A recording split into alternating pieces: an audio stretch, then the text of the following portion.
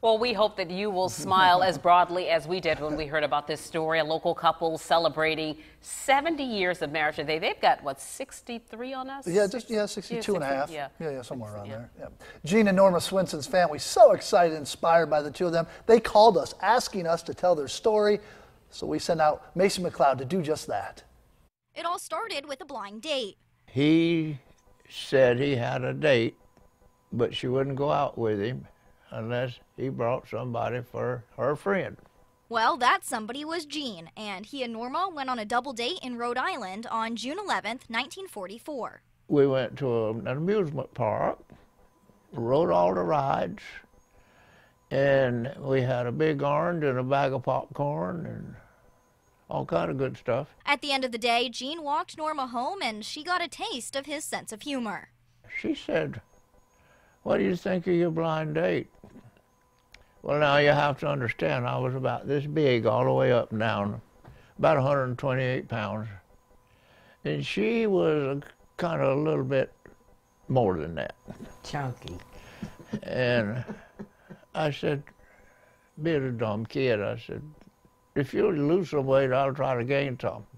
And that was the hardest left hook I ever got from a woman in my life. Popped me one right across the jaw. But Norma agreed to a second date, and they stuck it out while Gene was stationed around the world with the Navy. I said, "What would you say if I asked you to marry me?" She said, "You'd have to ask me to find out." And I said, "Well, okay, will you marry me?" She said, "Yes." So we said, "I do," and we did.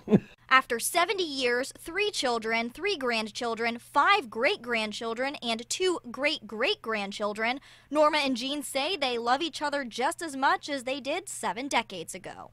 The biggest thing we argue about now is who loves who the mostest. And that's always been it. You know, we had our fights. And sometimes we'd pick a fight on purpose just for the fun of making up.